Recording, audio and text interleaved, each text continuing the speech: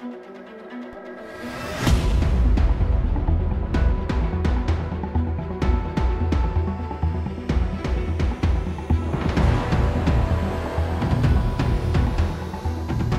mừng các bạn đến với kênh đọc truyện của MC Nguyễn Thành.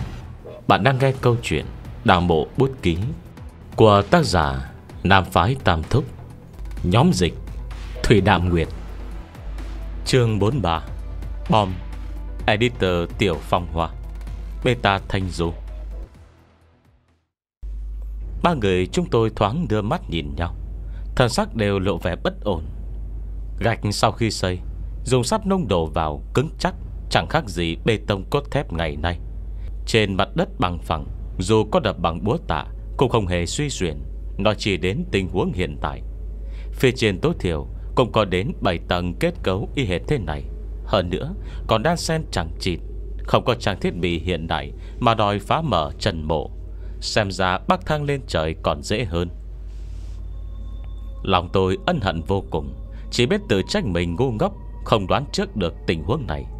Mái bằng chịu áp lực không tốt bằng mái vòm. Tầng gạch trên kia chắc chắn phải có vật liệu gia cố thêm. Lăng mộ thời Minh vốn chẳng có bài gì mới, cứ diễn đi diễn lại. Mỗi một màn dùng sắt nung chảy đúc vào kẽ gạch. Bản thân vốn chẳng có gì ngoài một quyển bút ký và mớ kiến thức kiến trúc mèo quào. Xưa này chỉ quen lý luận suông, bà hoa khoác lác, không biết ngượng, đến giờ mới được nếm mùi đau khổ. Bà tự nhìn tôi: "Đồng chí kiến trúc sư, giờ phải làm sao đây? Cho ý kiến đi chờ." Còn phải hỏi sao nữa? Còn nước còn tát thôi. Trước hết cứ xử lý cái thứ phía trên đi đã. Tôi vẫn muốn thử chút vận may, nói: "Đã qua hơn 200 năm, tôi không tin nó còn vững chãi như lúc đầu." Bạn tự thấy tôi vẫn giữ vẻ bình tĩnh, cũng tin tưởng vấn đề không quá nghiêm trọng, liền bắt tay vào phá gạch. Gạch rỗng ruột phá vỡ rất dễ dàng, nhưng lớp gạch dù có bị phá vỡ thì vẫn còn không sắt trơ ra đó. Bạn tử vẫn hết sức lực, cũng chỉ làm xước mấy đường. Hàn biết cách này không ổn liền bảo: "Không xong rồi, những sợi sắt này phía trên rất chắc, cậu có điều xe tải đến cũng chẳng ăn thua gì đâu." Tôi gõ thử vài cái, bàn tay đã tê đi. Biết chắc đây là thứ không thể cậy sức mà đối phó, không khỏi chán ngán.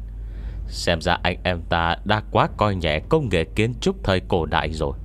Độ tinh khiết của sợi sắt rất cao, căn bản không thể táng vỡ. Bạn tử nói: "Chỉ bằng cứ mài thử xem.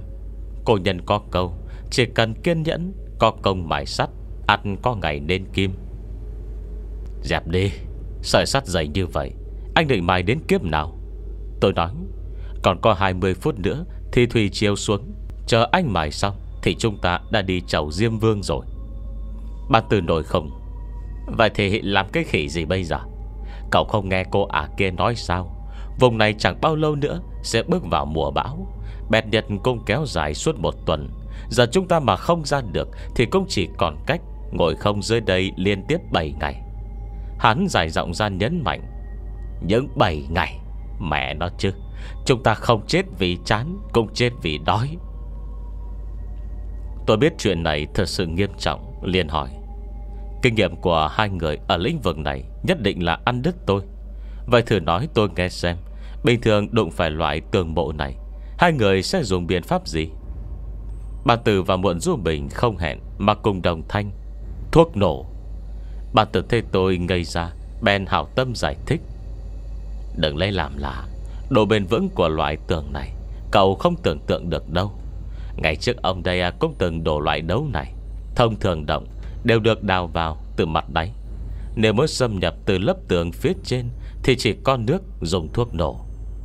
Nghe đến đây ruột gan tôi như đông thành đá. Chuyện hắn đề cập đến không phải tôi không biết, nhưng đây là một ngôi mộ cổ mấy trăm năm tuổi. Bảo tôi xuống đó cho nổ bùm một phát, nghĩ đến đây lại thấy hối hận. Còn nhớ trước khi xuống nước, an ninh từng hỏi tôi có nên mang theo một ít thuốc nổ hay không.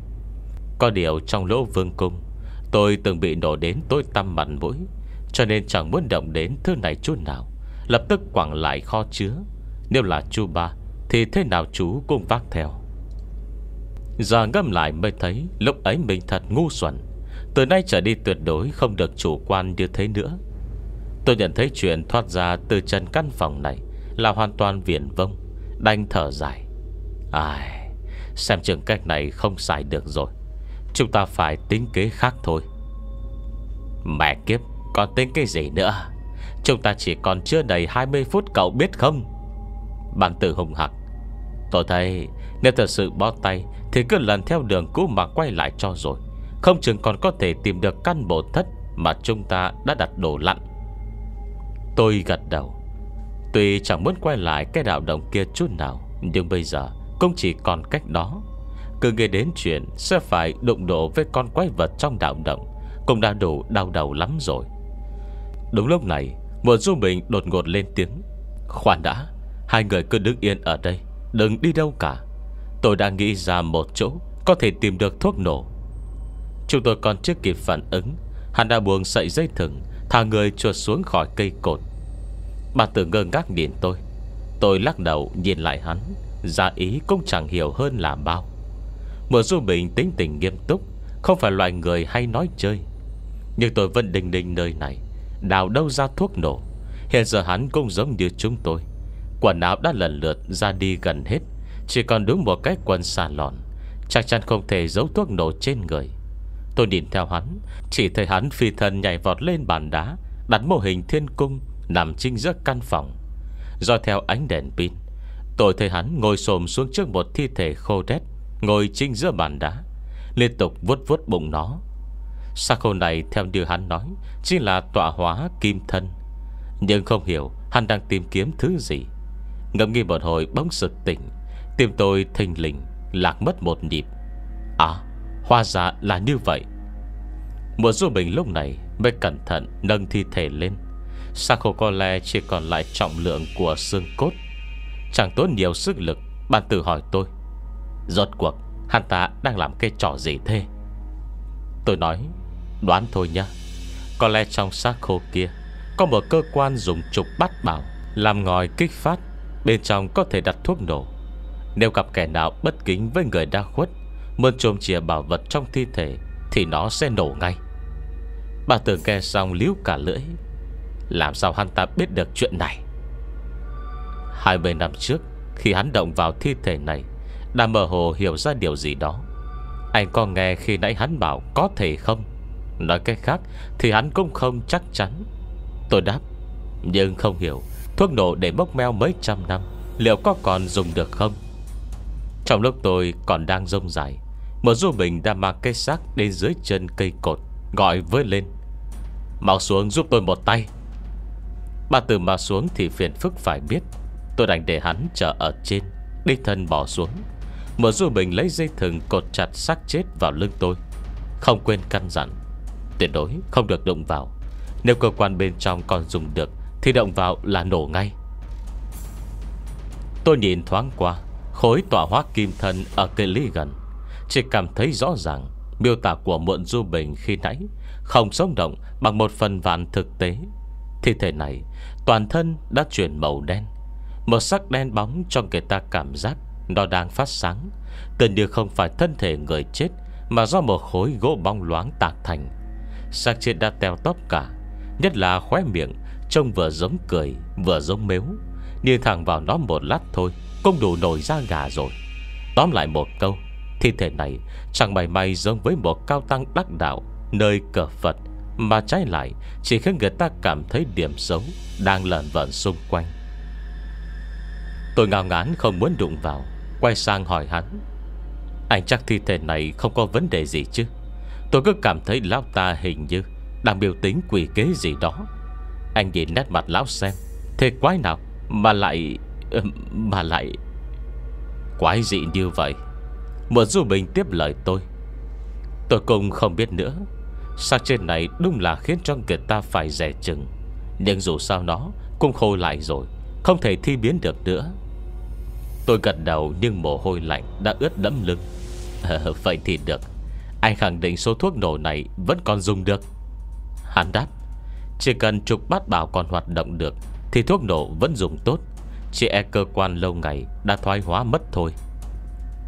Có một cái xác khô queo quắt, cả người tôi từ trên xuống dưới chẳng có lấy một phân thoải mái. Nhất là móng tay dài thượt của lão cứ vắt qua vắt lại trước mặt tôi, nhìn ma quái đến mức nhũn cả chân.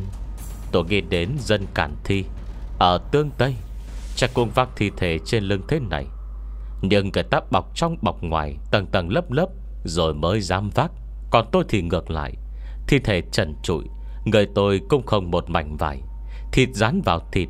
Cảm giác thô ráp này, mẹ kiếp, lạnh sống lưng miễn bàn. Cản thi là loại pháp thuật của miêu tộc cổ đại.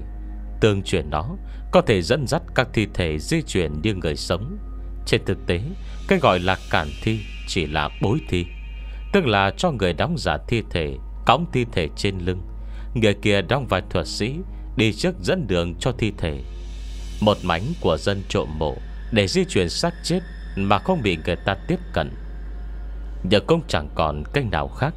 Mai thay ánh sáng tuy mờ, nếu vẫn đủ để nhìn rõ mọi thứ, để tôi cũng chưa đến mức nghĩ quàng nghĩ xiên, đành cắn răng tặc lưỡi, coi như đang vác cây bao tải trên lưng, bắt đầu dò dẫm từng bước hướng lên trên.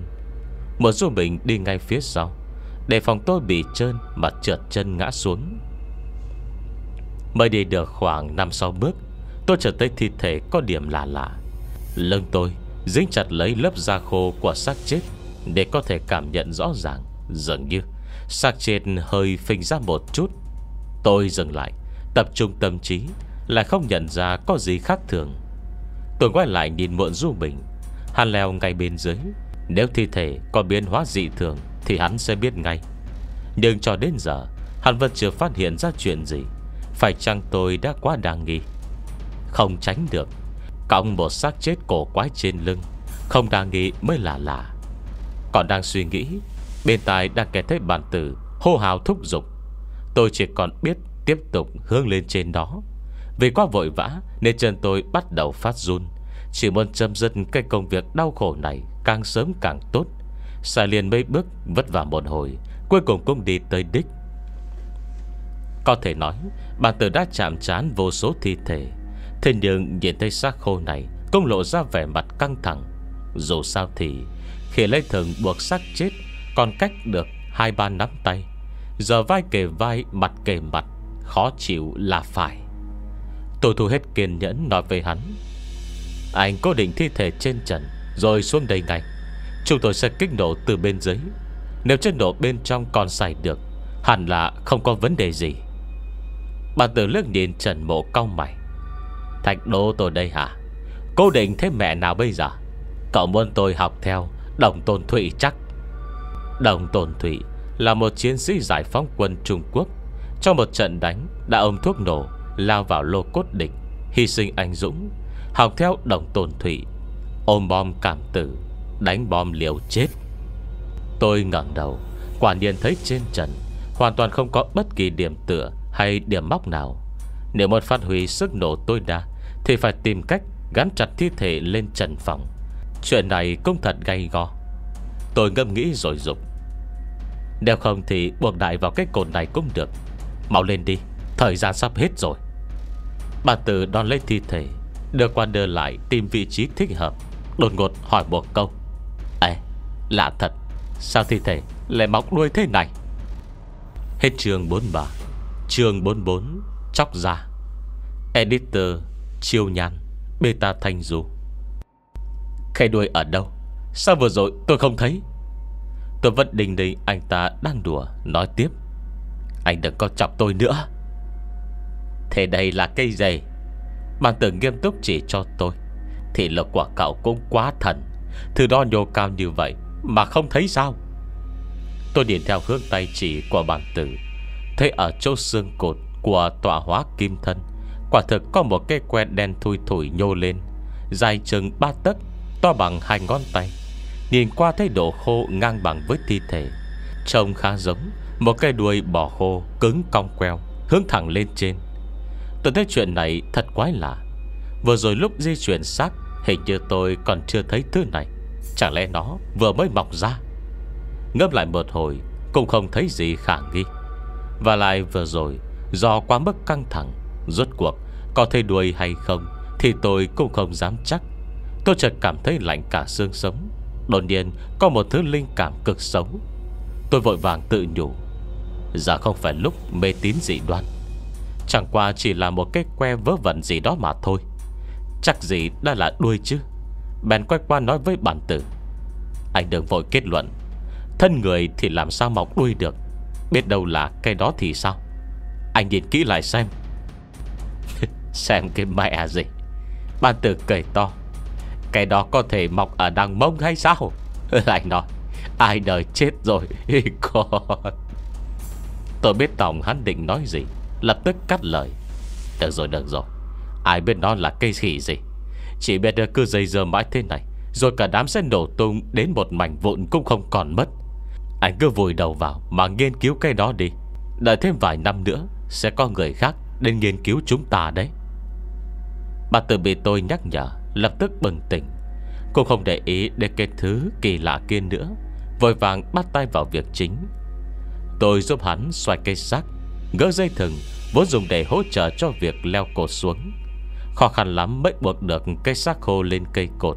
Hiện giờ còn chưa đoán được vụ nổ sẽ dữ dội đến mức nào. Như tôi từng nghe nói, thời Tam Hiệp Ngũ Nghĩa, pháo cửu tử liên hoàn đã có thể bắn vỡ 10 tầng nham thạch kim cương. Cứ theo lý đó mà suy ra thì thứ này cũng không kém là bao. Cột xong rồi, tôi mới kéo thử một cái. Lúc này cả đám vẫn chưa hết hoang mang. Cột cũng không thật chắc chắn, nhưng chỉ chịu lực một lúc thì hẳn là không vấn đề gì. Tôi không muốn tiếp tục ở lại trên này nữa.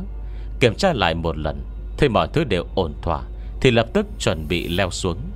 Nghĩ tới thời gian nổ đang gần kề, đầu óc tôi không khỏi căng thẳng.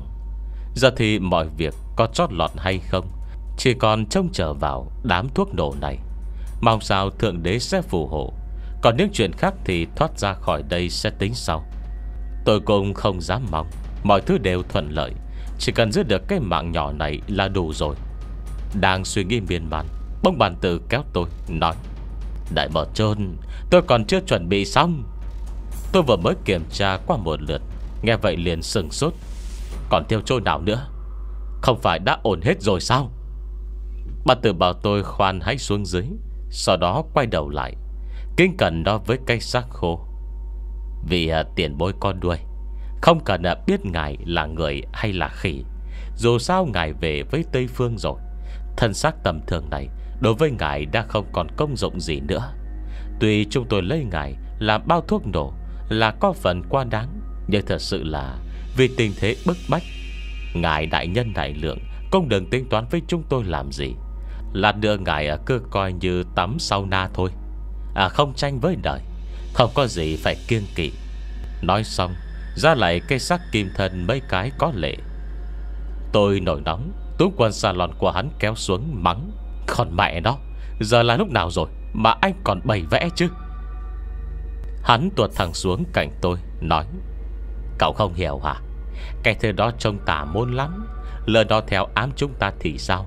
Hơn nữa người ta đang yên đang lành ngồi trên đó, không dừng lại bị chúng ta đem làm bao thuốc nổ. Chúng ta đã sai ngay từ đầu, cùng đến nói vài câu hoa mỹ cho người ta vừa lòng chứ.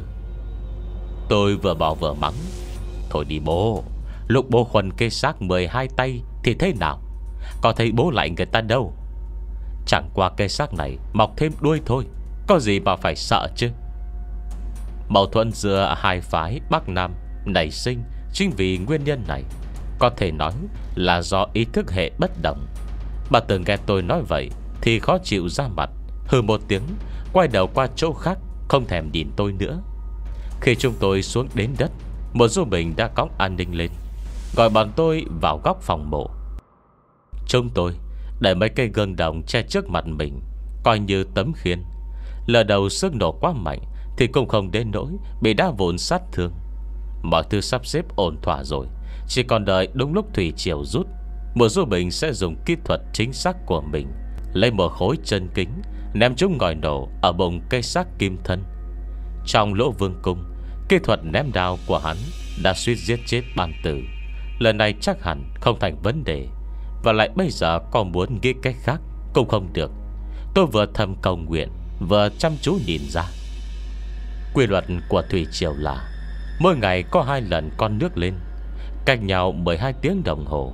Bình thường chiều cường phải kéo dài vài tiếng nước mới bắt đầu rút. Còn thời điểm chiều thoái cực hạn thì nằm vào khoảng giữa 2 lần chiều cường. Lúc đó mực nước biển rút xuống thấp nhất, thậm chí có khi còn lộ ra đáy biển. Có điều đáy biển ở đây hẳn sẽ không cạn như thế, nếu không lượng thuyền bị mắc cạn sẽ lớn hơn rất nhiều. Tôi nhầm tính, nước biển có thể hạ xuống tầm 2 mét là lý tưởng nhất. Tôi không biết thời gian thủy triều rút có thể kéo dài bao lâu. Theo trí nhớ của tôi thì hình như rất ngắn. Và lại chúng tôi còn phải đợi nước khoét rộng lỗ thủng phía trên. Dự tính phải mất thêm một khoảng thời gian nữa, cho nên một khi đã bắt đầu là không thể trì hoãn dù chỉ 1 phút. Tính toán như vậy cũng đã là lạc quan. Ngoài ra còn có thể có tình huống đột ngột phát sinh. Đến lúc đó đành phải tùy cơ ứng biến thôi. Tôi càng nghĩ càng miên man. Rốt cuộc cũng tại tôi nói linh tinh. Nếu như lát nữa mọi chuyện xảy ra không giống như tôi tính toán, mà là cả cái trần này sập xuống, như vậy thật có lỗi với mấy người bọn họ. Vừa nghe đến đây, toàn thân cũng bất giác trở nên căng thẳng. Bà Tử nhìn nét mặt của tôi, đại khái cũng biết tôi có hơi lo lắng, bất an hỏi: "Hai người nói thật cho tôi biết đi, chúng ta có chắc chắn thành công không?" Tôi không biết trả lời hắn thế nào, đành đáp lấy lệ: "Ở vào tình cảnh này, tôi cũng không dám nói trước điều gì. Dù sao đàn đã lên nòng, anh cứ đợi thêm một lát là biết ngay." Ban Tử thở dài: "Ai, thật là, cậu càng nói tôi càng thấy lo. Cậu bảo nếu đợi lát nữa mà nếu cái thứ đó không nổ thì sao? Các cậu còn đường nào xoay sở nữa không? Nói ra trước đi, để tôi yên tâm một chút." Tôi nói: "Cái khác thì cũng có. Lúc này anh đã nói rồi còn gì. Đây là quay lại đường cũ, chờ xem cái mộ thất chúng ta đi vào có hiện ra lần nữa không. Bằng không còn một cách nữa, kể ra cũng không tính là cách. Đó là cứ ngồi yên dưới này, đợi đoàn cứu hộ thứ 3 tiến vào cứu chúng ta." Bà Tử nhăn mặt: "Biết đợi đến chừng nào? Nếu không ai đến cứu chúng ta thì sao chứ? Không lẽ phải đợi đến mãn kiếp? Như vậy chẳng phải sẽ thành người sống trong mộ, dưới đáy Tây Sa, mô kim hiệu úy, tuyệt tích giang hồ hay sao?" Giải thích một chút cho ai còn ngờ ngợ 4 câu thơ này, anh béo chế từ bài Trung Nam Sơn Hậu, Hoạt Tử Nhân Mộ, Thần Điêu Hiệp Lữ, Tuyệt Tích Giang Hồ của cô gái áo vàng trong Ỷ Thiên Đồ Long Ký. Anh tự ví mình với thần điêu đại hiệp. Tôi an ủi Bàn Tử: "Ý tôi là nơi này tuy hiểm ác vô cùng, nhưng chúng ta cứ tạm thời chôn chân ở đây thì cũng không chết ngay được. Chỉ cần có thời gian suy nghĩ cho kỹ càng, hẳn sẽ tìm ra cách khác. Anh xem nơi này rộng rãi thoáng mát, không khí còn đủ đến mấy ngày. Tôi nghĩ có đợi 1 tuần cũng không thành vấn đề. Chúng ta ngủ nhiều một chút, vận động ít đi một chút, cố gắng tiết kiệm sức lực là được rồi." Bà Tử không đồng tình vạc lại: "Không khí thì đủ, nhưng chúng ta cũng phải ăn chứ. Nơi này không phải trốn rừng sâu núi thẳm, chẳng có cái cóc khô gì hết. Đến gió Tây Bắc cũng không có mà hít. Tôi thà ngộp chết còn hơn đói chết." Tôi bật cười nói: "Cách giải quyết thì thiếu gì. Trông anh béo tốt thế kia, con điện đói cả tuần cũng không chết được. Nếu anh đói quá chịu không nổi thì còn 2 con hải hầu tử đó thôi. Mà giả như chen hết hải hầu tử vẫn chưa no thì ta bắt cầm bà dưới kia lên, xẻ thịt cũng đủ ăn vài bữa mà." Bà Tử nghe vậy cũng khoái chí. Tên này chỉ cần có người tranh cãi với mình là hăng lên ngay. Hắn vô vai tôi nói: "Được rồi, mấy câu này của cậu rất có phong cách của Ban Tử tôi. Làm cách mạng là phải có tinh thần không sợ trời không sợ đất. Xem ra lần này cậu đúng là tiến bộ không ít đấy." Nhưng lời này khiến tôi cũng phải giật mình. Từ lúc nào tôi bắt đầu nói những chuyện tào lao vớ vẩn thế này? Xem ra là lấy từ Bàn Tử rồi. Không được, tuyệt đối không thể giống như Bàn Tử được. Nghĩ rồi tôi không tán gẫu nữa, tiếp tục chăm chú nhìn đồng hồ đeo tay. Còn có 5 phút thôi. Nếu kích nổ ngay lúc này, hẳn là cũng không chênh lệch nhiều lắm. Nghĩ thế, tôi liền quay sang nhắc Muộn Du mình, để hắn có thời gian chuẩn bị trước, tránh cho lát nữa xảy tay. Cái xác kim thân đó vốn buộc không được chắc. Lát nữa mà nó rớt khỏi cây cột, nổ ngay dưới chân, thì cũng chẳng phải chuyện hay ho gì.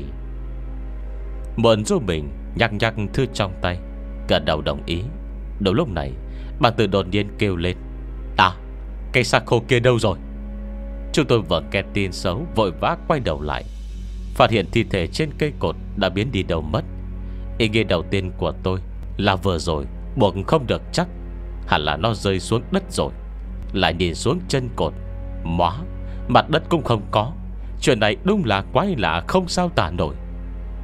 Thời khắc sống còn này lại xảy ra sự cố, tôi quả thật nghĩ không ra. Mới rồi còn tính chuyện tùy cơ ứng biến, chẳng qua là tự an ủi mình, không ngờ lại ứng nghiệm nhanh thế này. Cậu xem đi, tôi đã nói rồi mà, tiên sư đó chứ. Thứ gì con đuôi thì nhất định không bình thường mà. Bàn Tử kêu lên: Mau tìm xem nó chạy đâu rồi. Chúng tôi đồng loạt xông ra. Liên quan đã thấy vật chúng tôi muốn tìm đang bấu vào trần phòng, khuất sau cây cột, lấy móng tay bám chặt vào những hình khắc nổi. Lâm ra đèn bóng trên người nó đã bắt đầu nứt nẻ, rớt xuống từng mảng một. Máu chảy đầm đìa. Thật không hiểu nổi chuyện gì đang xảy ra nữa. Tôi thấy sợi dây vẫn còn buộc chắc vào lưng nó, vì đây làm từ chất liệu đổ lặn khá bền. Buộc một người thì dư sức, cho nên nó chưa thể giãy ra. Nhưng xem tình hình này thì cũng không cầm cự được bao lâu nữa.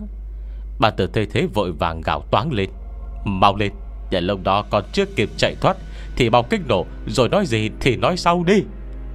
Mùa Du Bình đâu cần hắn phải nhắc. Bà Tử mới ngẩng đầu lên. Tôi đang nghe một tiếng rít dài xe gió. Cùng lúc đó một tia sáng xanh xẹt qua, cắm thẳng vào bụng cây xác khô kia.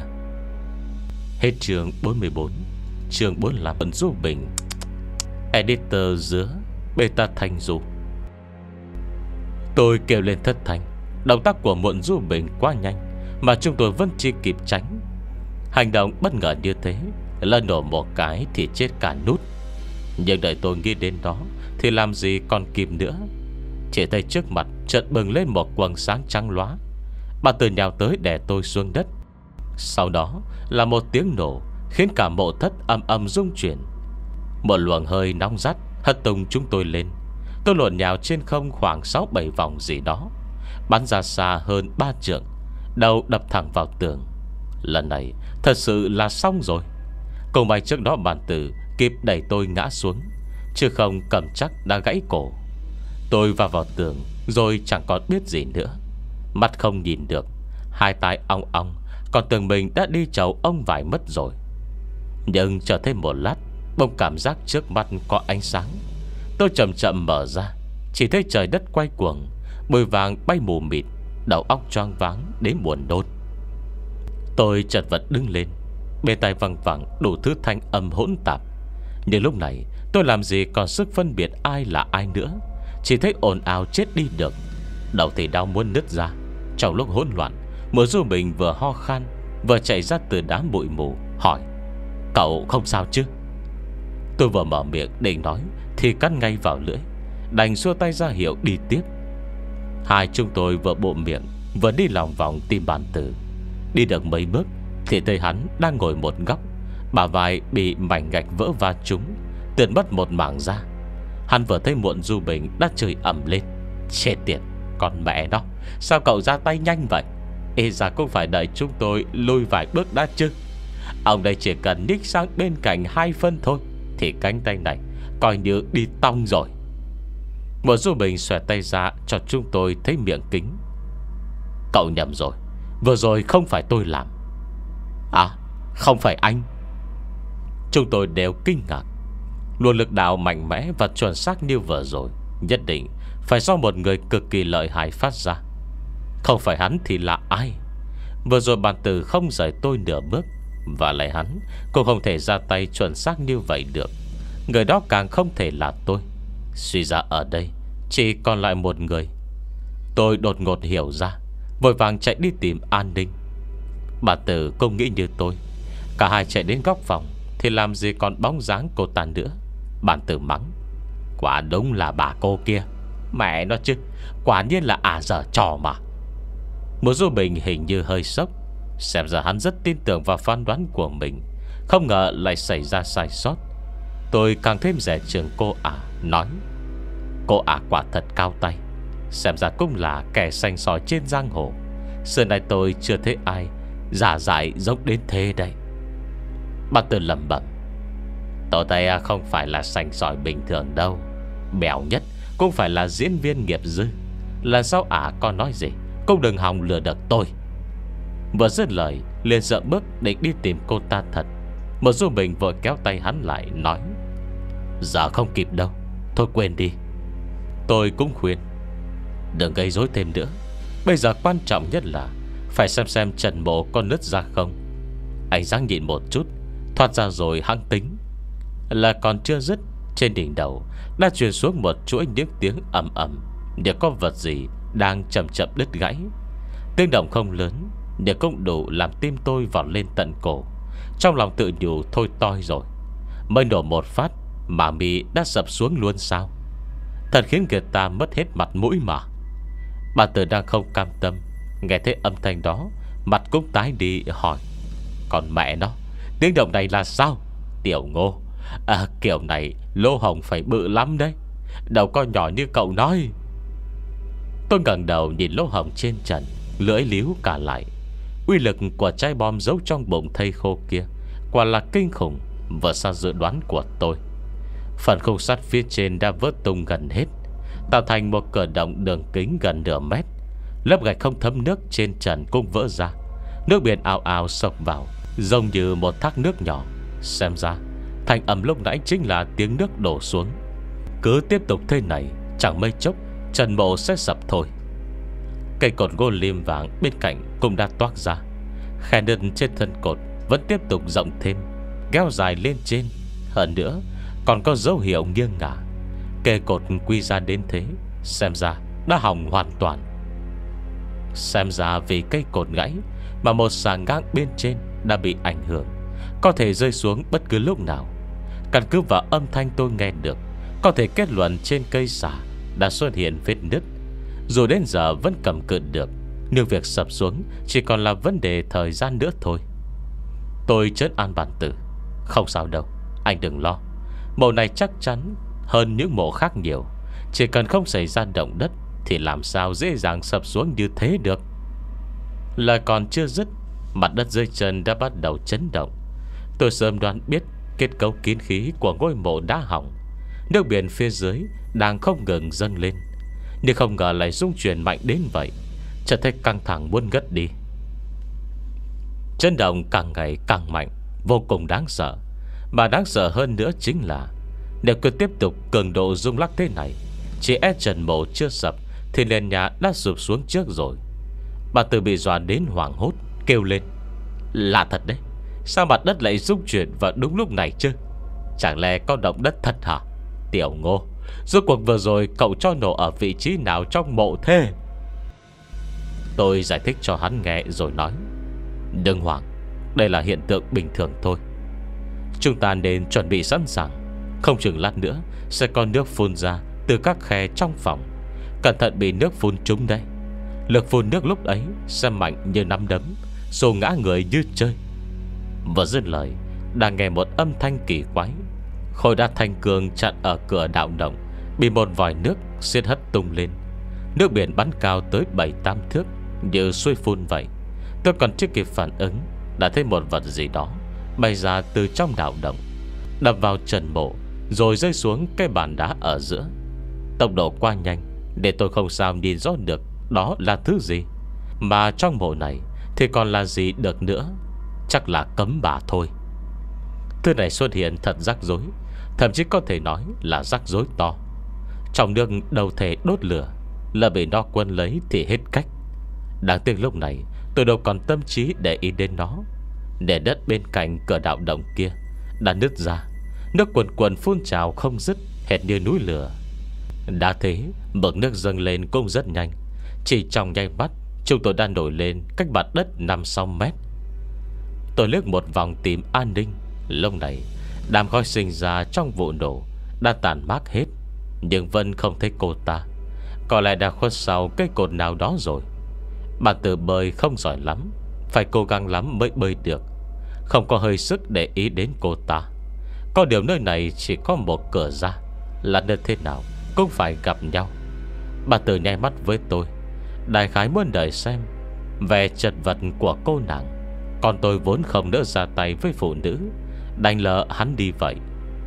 Chúng tôi nổi lên trên thêm chút nữa, đầu sắp chạm đến trần mộ, bông Bản Tử tự nhiên nổi hứng bơi sang bên cạnh. Tôi không biết hắn muốn làm gì, kêu to: đã đến đây rồi, sao còn tách ra? Anh làm gì thế? Không thiết sống nữa hả? Hắn bơi tới chỗ một viên dạ Minh Châu mà mồi mắm lợi gỡ xuống nhét vào quần, rồi bơi trở về, nhăn nhở nói: thuận tay lấy một viên về bồi thường cho tổn thất tinh thần cho tôi. Bán được giá 5 đây. Tôi chợt có ý nghĩ muốn bóp chết tên này, chờ đó còn phải mắng cho một trận. Nhưng lúc này tôi chẳng biết mắng cái gì nữa, mà cũng không đủ thời gian mắng, vì nước đã dần tới gần bi mắt dưới rồi. Tôi vội vàng nghền cổ, hít thật sâu một hơi cuối cùng. Vài giây sau đã thấy tay mình lạnh lạnh, toàn thân chìm hẳn vào trong nước. Tôi ra hiệu với Bản Tử, hắn bơi kém nhất thì nên lên trước. Hắn lắc đầu ý bảo mình béo quá, lỡ mắc kẹt lại đó thì sẽ hại cả ba cùng chết. Tôi gật đầu, bơi vào động đầu tiên. Động này mới đầu rộng, sau hẹp dần. Tôi vừa nhô đầu ra, đã thấy bên trên có một tầng cát dày chừng 17-18 găng tay. Cát không ngừng rơi xuống trắng cả mắt. Tôi không nhìn thấy gì, đành phải cố sức đạp vài cái mới trồi lên được. Chúng tôi tính thời gian rất chuẩn. Lúc này nước biển đang rất nông, có điều tôi không nhịn thở thêm được nữa, chỉ cố cua quào tay chân nổi lên. Ra khỏi mặt nước là đã muốn ngất. Tôi vội vàng hít sâu một hơi, bắt đầu ho sặc sủa. Vài giây sau, Bản Tử và Muộn Du Bình nổi lên cùng lúc. Bản Tử vừa ra khỏi mặt nước đã hắt hơi vài cái, vừa ho khan vừa cười rộ: khỉ thật đấy, thực sự không nghĩ lại có thể thành công. Vương mập ta cuối cùng cũng thoát ra. Tôi lấy lại bình tĩnh, nhìn quanh bốn phía. Trời đã về chiều, nơi chân trời có dáng mây đỏ ối phản chiếu trên mặt nước phẳng lặng, trông vô cùng lộng lẫy. Mặt trời đỏ thẫm tỏa ra hào quang nhàn nhạt, tất thảy quyện với nhau thân hài hòa, tạo thành một khung cảnh ấm áp yên bình. Xưa nay tôi đã từng ngắm cảnh hoàng hôn không biết bao nhiêu lần, nhưng chưa bao giờ thấy một cảnh tượng tuyệt mỹ đến vậy. Trong lòng trào dâng vô vàn cảm xúc. Có điều chân tôi đã có dấu hiệu chuột rút. Tôi vội quay đầu tìm thuyền của mình, phát hiện nó đang đậu gần một mỏm đá cách nơi này không xa. Lập tức cảm thấy yên lòng. Con thuyền, chúng tôi có thể rời khỏi vùng biển khổ sở này ngay lập tức, ngủ một giấc thật ngon. Bản Tử sau khi lấy lại tinh thần, chợt nhớ tới điều gì, đột ngột lại lặn vào trong nước. Tôi cũng lặn theo hắn. Thấy An Ninh đang kẹt lại trong động, liều mạng giãy giụa nhưng không ra được. Chuyện này thật khó hiểu. Cô ta rõ ràng là thon thả hơn Bản Tử rất nhiều, không lý nào hắn ra được mà cô ta lại bị kẹt lại thế kia. Có vẻ An Ninh không nhịn thở thêm được nữa, miệng bắt đầu nổi bọt khí, mắt trợn trừng. Tôi và Bản Tử bèn lặn xuống, mỗi người nắm một bên tay cô ta kéo lên. Tôi phát hiện bên trong có lực kéo giữ cô ta lại, nhưng chúng tôi có hai người đương nhiên mạnh hơn. Hợp lực một phát đã lôi được An Ninh lên.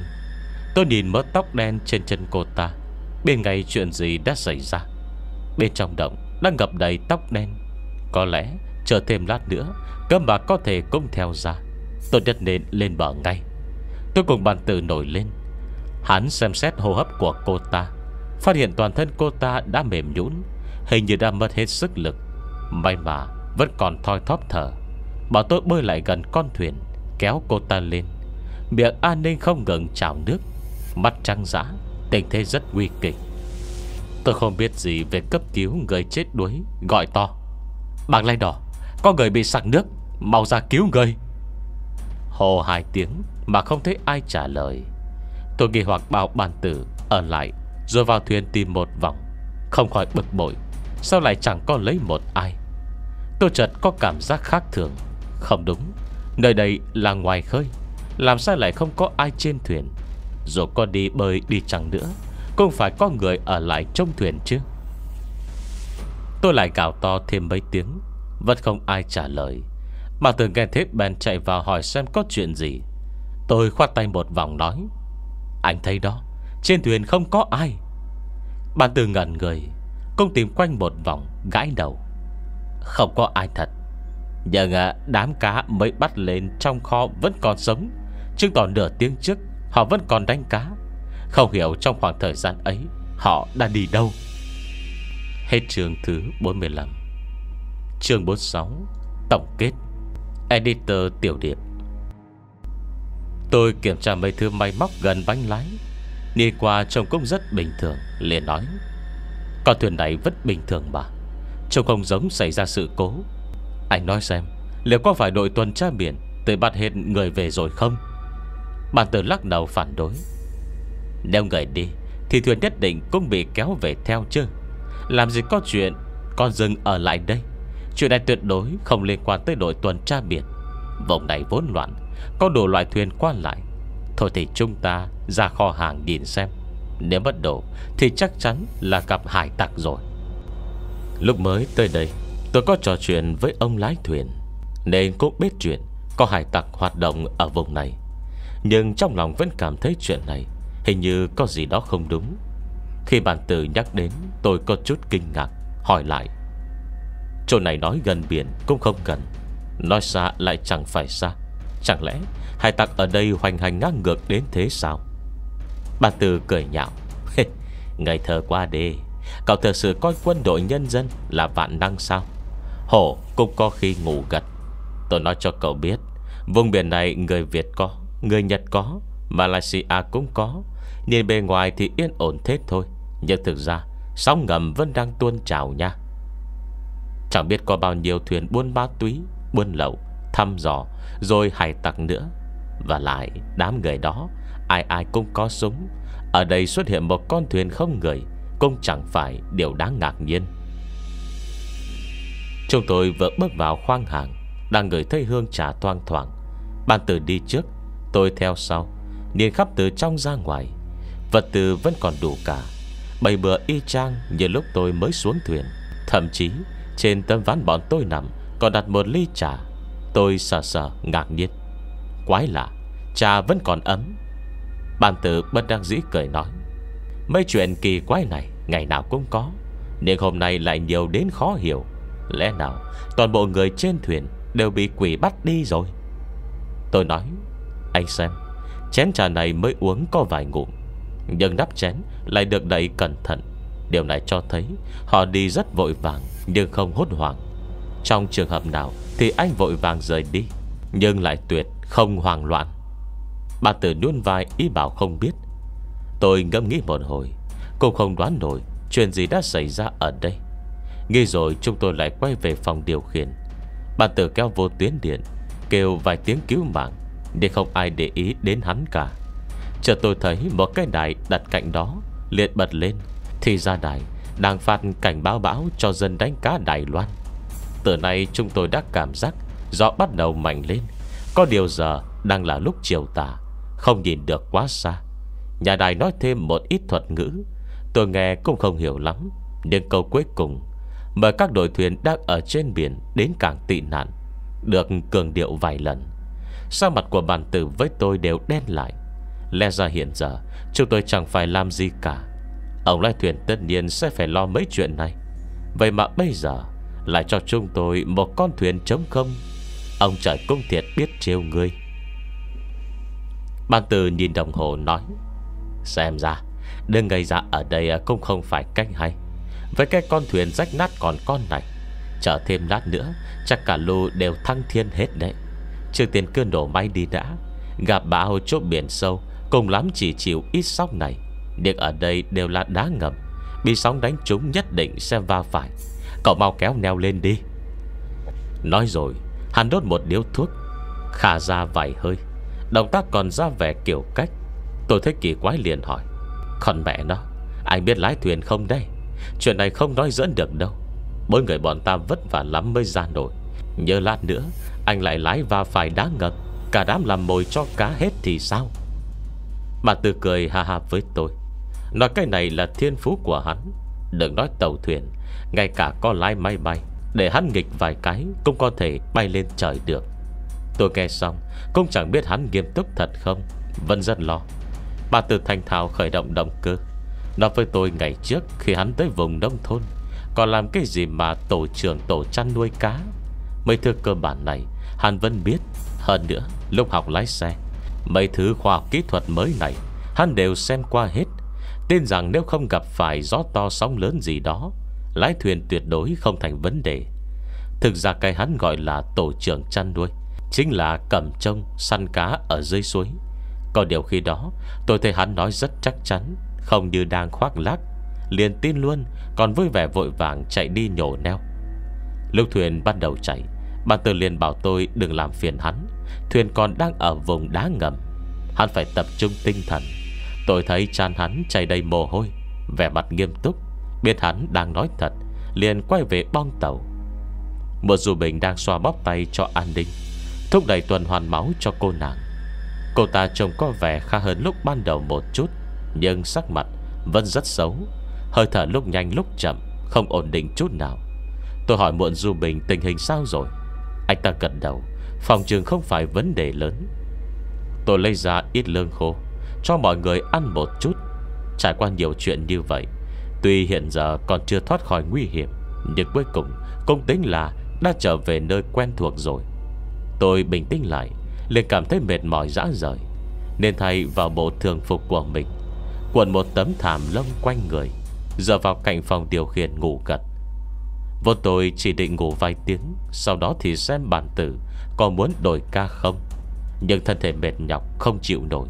Khi tỉnh lại đã qua ngày hôm sau, không biết là sáng hay chiều nữa. Tôi nhìn mặt biển bên cạnh, sóng vẫn rất lớn, rải rác có thể thấy vài chú hải âu bay là mặt nước. Bầu trời âm u, nhưng đám mây tụ lại thành từng mảng, cứ như thể sắp đổ mưa. Trên biển vốn không có những tòa nhà cao tầng chống đỡ, mây đen phủ hết tầm nhìn của bạn. Dưới cảnh tượng này, ai cũng sẽ nghĩ bản thân mình vô cùng nhỏ bé. Loại cảm giác bị áp bức này không thể so sánh với những thứ trong thành thị. Tôi liếc qua phòng điều khiển, bà Tử rúc vào một góc ngủ gật, ngay to như sấm. Một du mình đang cầm bánh lái. Tôi vừa tỉnh ngủ, tuy cảm thấy tình cảnh này không hợp lý lắm, nhưng cũng không để ý nhiều, lại trở mình ngủ tiếp. Mà cho đến giữa trưa mới bị bàn tử đánh thức. Đồng chí, thiên chân vô tả, ăn thôi, cầm đũa đi này. Tôi mở mắt, liền thấy bàn tử đang ngồi nấu lẩu cá, còn dùng đũa khuấy khuấy. Canh đã biến thành màu trắng, lửa cũng hợp độ. Tôi nhìn con cá này rất quen, hình như là con cá mú của lão thuyền trưởng, thoáng cười thầm. Con cá này bàn tử đã thèm thuồng lâu rồi. Có điều ông thuyền trưởng sống chết không cho ăn, nói là muốn bán cho tiệm rượu. Không ngờ vẫn không trốn thoát được độc thủ của bàn tử. Bàn tử bận rộn cắt hành, cho thêm ớt, đập cá, xem ra cũng là tay lão luyện. Tôi cười nói: bàn tử được đấy, rất có tài. Học được chiêu này ở đâu vậy? Bàn tử đáp: lúc ông đây lên núi vào rừng, không mẹ không vợ, cái gì cũng phải tự thân vận động. Lúc đó săn thú bắt cá rình tổ ong ở trên núi, chuyện gì cũng làm hết rồi. Đây chỉ là một nồi canh cá, chút lòng thành thôi. Tôi giơ ngón cái lên: bàn ra, bàn ra. Tôi rất ít bội phục người khác, nhưng con mẹ nó, anh lợi hại quá, tôi phải học tập anh nhiều đấy.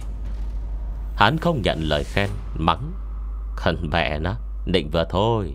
Muốn ăn thì ăn nhanh, không ăn thì cút, đừng có phun nước miếng nữa. Tôi đương nhiên sẽ không bỏ đồ ăn ngon, lập tức cầm đũa giành thịt. Chưa đầy 20 phút sau, con cá mú hơn cân rưỡi đã bị chúng tôi chén sạch. Tôi ăn đến mức ở chua cả lên. Ăn no rồi, bà Tử đi thay ca cho muộn du mình. Trên thuyền tuy có trang bị dẫn đường, nhưng chúng tôi lại không biết dùng. Không thì con thuyền này tự chạy cũng được. Bà Tử ăn no uống say, một tay cầm bánh lái, một tay móc viên dạ Minh Châu của hắn ra ngắm nghía, miệng còn ngâm nga: hảo cô nương trong trúc lâu, rực rỡ loa mắt như dạ Minh Châu à. Ngâm ngâm nga nga một hồi, hắn thấy tôi đang ngồi ngẩn người một chỗ, liền đưa hạt châu cho tôi nói: Cậu nhàn rỗi chẳng có việc gì thì ước chừng định giá cái này cho tôi. Đại khái kiếm được bao nhiêu? Tôi đón lấy, lại suy nghĩ một hồi mới bảo: Đồ giả, đây không phải dạ Minh Châu. Bàn tử suýt nghẹn, trừng mắt nhìn tôi. Tôi vội vàng an ủi hắn: Đừng kích động, dù là đồ giả nhưng cũng đáng tiền. Đây là ngư nhãn thạch. Anh biết tại sao gọi là ngư mục hỗn châu không? Chính là chỉ cái này đấy. Thứ này rất hiếm gặp, nhưng phải xem có người mua không đã. Lúc tôi vừa thấy nó đã biết rồi.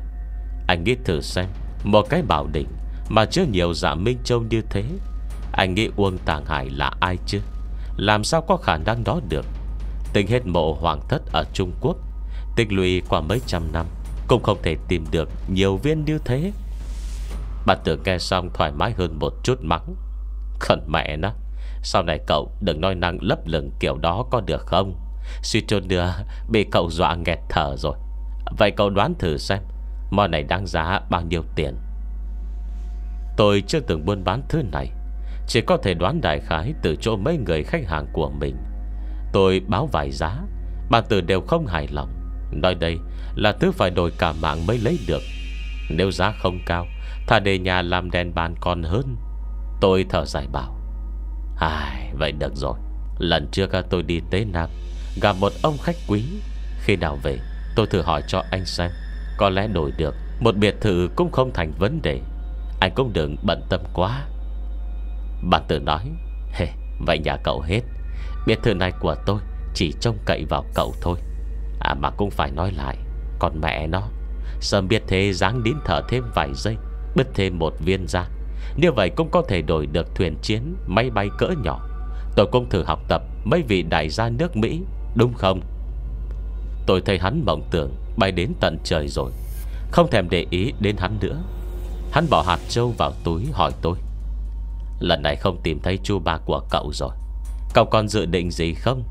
Tôi thấy chuyện này vẫn chưa kết thúc đâu, cậu còn phải tìm kiếm vất vả nhiều đấy.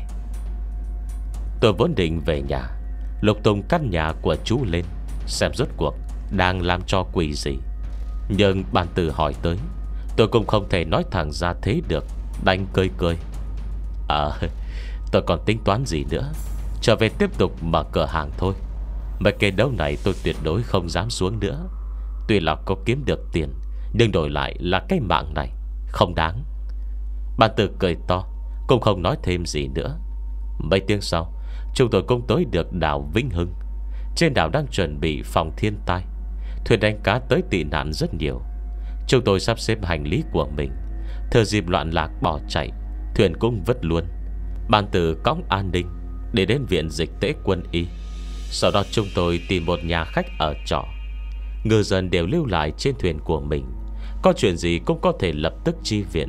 Bao to do lớn thế này, du khách tới đây không nhiều, nhà khách này cơ bản cũng trống trơn. Chúng tôi trú lại đảo chờ đến khi lịch bay bắt đầu khôi phục, đại khái phải đến gần 7 ngày. Trong thời gian đó, cả ba đều không ngừng thảo luận về ngôi mộ dưới đáy biển này, rút ra được một số kết luận. Đầu tiên, chúng tôi đều thừa nhận đây là mộ của Uông Tàng Hải. Nhưng cây xác ngồi thiền trên bàn đá kia, có phải hắn không, cũng không thể khẳng định được, bởi vì cây xác khô đó rõ ràng đã bị người ta đụng tay đụng chân. Tuy Uông Tàng Hải tính tình cổ quái, nhưng cũng không tới mức phát rồ như thế. Thứ hai, Vân Đỉnh Thiên Cung ở ngay trên đỉnh núi Trường Bạch. Còn về chuyện nó chôn cất ai, cũng không thể nói trước, chỉ có thể suy đoán bên trong có lẽ là một người Mông Cổ. Hơn nữa, khả năng lớn còn là một nữ nhân có thân phận vô cùng đặc biệt. Thứ ba, xà mi đồng ngư xuất hiện ở Lỗ Vương Cung và ngôi mộ dưới đáy biển. Chuông đồng lục giác cũng xuất hiện ở hai nơi này, chỉ rõ chuông đồng lục giác và xà mi đồng ngư có thể có mối liên hệ nào đó.